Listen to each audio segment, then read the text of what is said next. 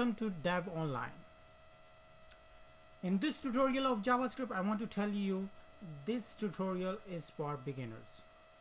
If you are new to JavaScript, look no further. This JavaScript beginning course will give you a strong foundation in the JavaScript language. At the core of creating application for the web is through knowledge of HTML, CSS and JavaScript. In this course, JavaScript is the big picture. You will learn how to create application for the web. First, you have to learn to display content to the web with HTML. Next, you will explore styling the web with CSS.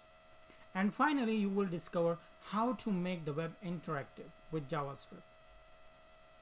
When you are finished with this course, you will have foundational knowledge of JavaScript that will help you as you move forward to create application for the web.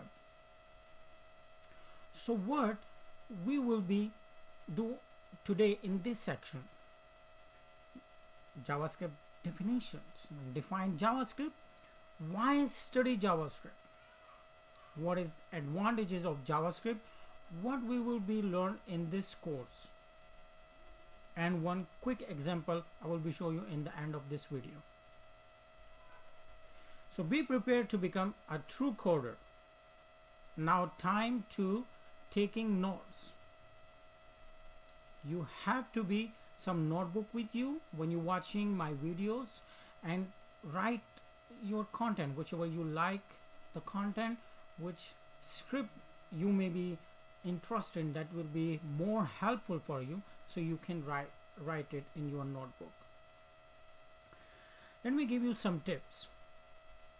Review immediately because we are going to building upon these concepts quickly.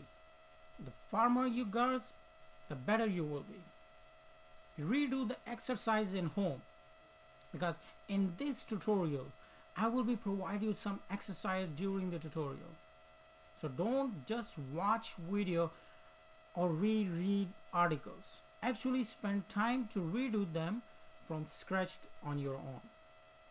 Get help, ask help, come to the video again, watch again video, and then if you still not understand, you still stick to some questions, you can't do this, so comment on the video.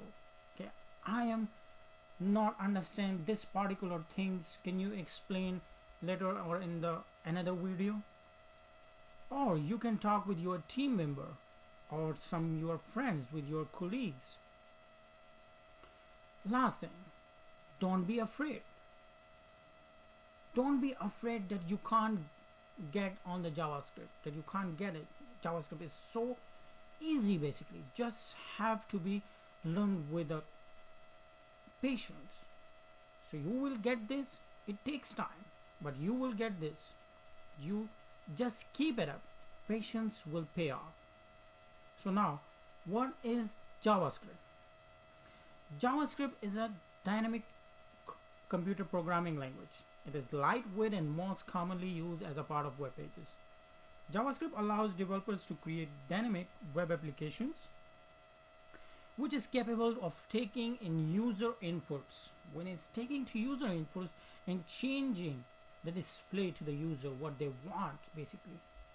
Also, we creating with the JavaScript animating elements and slidings. Like this, so many things we will do with the JavaScript. So now the part of why studying need to be JavaScript. So there is 3 languages basically in the web developer have to learn this. Number 1 is HTML, second CSS, and the third is JavaScript. This is the basics things for the web developer. They have to need to be learn this. And web pages are not only the place where JavaScript is used. Many desktop and server programs use JavaScript, like Node.js. Some databases like MongoDB and CouchDB also use JavaScript as their programming languages. Now, advantages of JavaScript. What are the advantages of JavaScript? is taking less server interaction. Basically, it creates servers less interaction. No need to send a lot of traffic sent to the servers and taking information. We are going to validate to the user input what user want we send to the page of the client.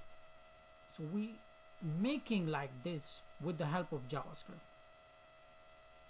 Immediately feedback to the visitors. When the visitor come to the web page, we immediately giving them feedback, whatever they want to ask or what they want to search it.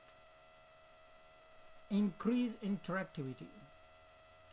Like you can create interfaces that react when the user hovers, slidings, hover animations, styling of components.